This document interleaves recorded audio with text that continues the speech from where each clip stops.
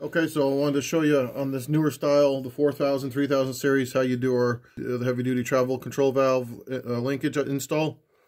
We already removed the linkage, the factory one. It was extremely worn, and it was actually lifting out of this hole quite a bit. And there's quite a bit of play here. There's play in the back. So we took that out with just a cotter pin, and then you just take it off your valve in the back like all the other ones. So refer to our main video for the install for the travel control. We're doing a ton of work on this tractor, so the motor's out, the hydraulic tank's out, the pump's out, so it gives you a good view. So we figured this would be a good one to show you. You don't necessarily have to take all that out to do this on a 3,000 or 4,000 series. It does make it a little easier.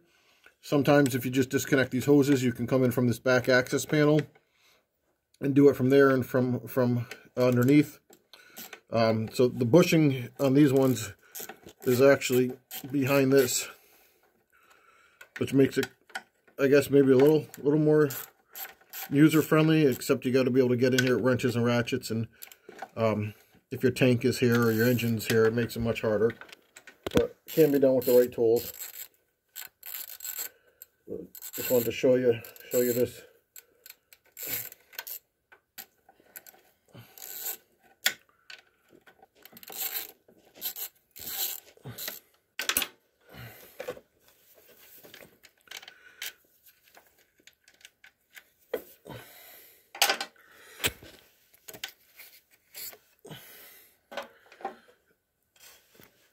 So you want to push up from underneath on this washer. You see the spring there, and then slide this travel lever forward. Try not to lose the spring. And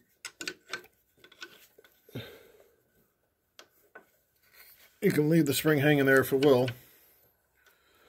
And then this one, some of these are nylon, and then this one's actually an oil light bushing, but it's all worn out. You probably can't see it's filthy, but it's oblong shaped, and I can guarantee if you put the calipers on it, she's worn out.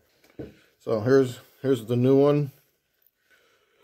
I don't know if you can see the huge difference inside the ID, how worn it is. Focus.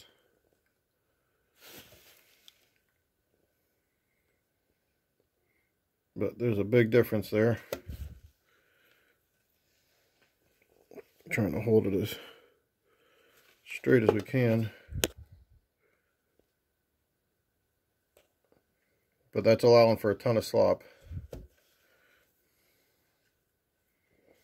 So maybe even side by side you'll be able to see a difference here. I don't know.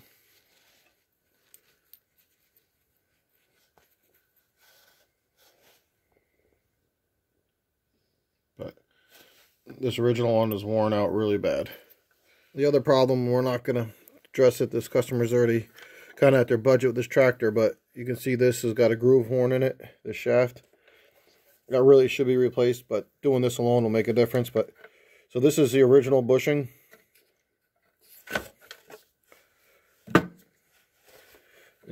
You can see,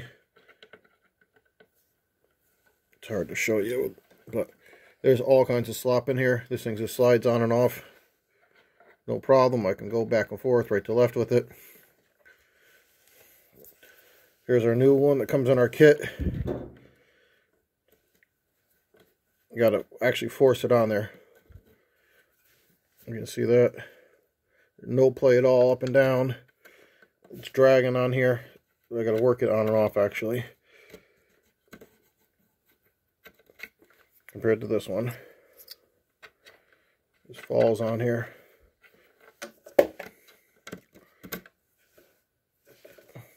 Oh, very important. You want to clean out here because there's a recess on this where that bushing sits. If you can see that on camera or not, but this is machined out. We'll just clean that out. Make sure you clean your spring off a little bit. We usually put some kind of grease or spray lube right where that bushing sits. It doesn't hurt anything, it only can help. Now, as we told you, we provide a little bigger stud on this end because these holes in here wear. And putting the original size stud in there doesn't really do you much good. This one's close. I could almost force it through, but you don't want to force it through. So this is a 5/16. Here's the original one. And you can see how sloppy it just goes in and out. And what was happening when this lever was moving, this was actually pulling up and down before you'd actually get any movement of the rod into the valve. So you're losing a lot there too, because everything was so worn. But so if you got your tank out, this makes this job way easier. Again, it can be done, but it's tough. You remove these hoses, you come in here if you've got to open this up. You can use a little Dremel tool, a drill bit. We got this little reamer which works really well. Opens it up to the 5/16 that it's supposed to be. Right angle drills work. Right angle little Dremel type tools will work fine. So this is kind of a big drill for this job right now, but the little drill is not handy. But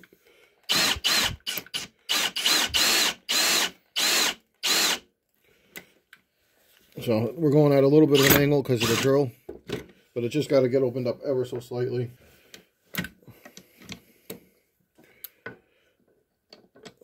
There you go. That's all it took. Alright, now that that's done, we'll go back and install the spring and the bushing.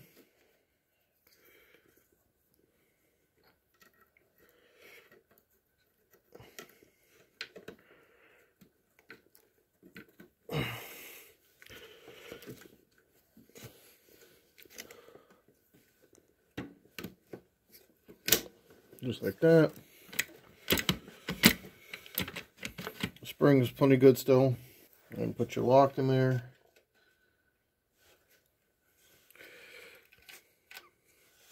You just don't want it to pinch the spring, that's all. It doesn't necessarily need to be under it, but you just don't want it to pinch it.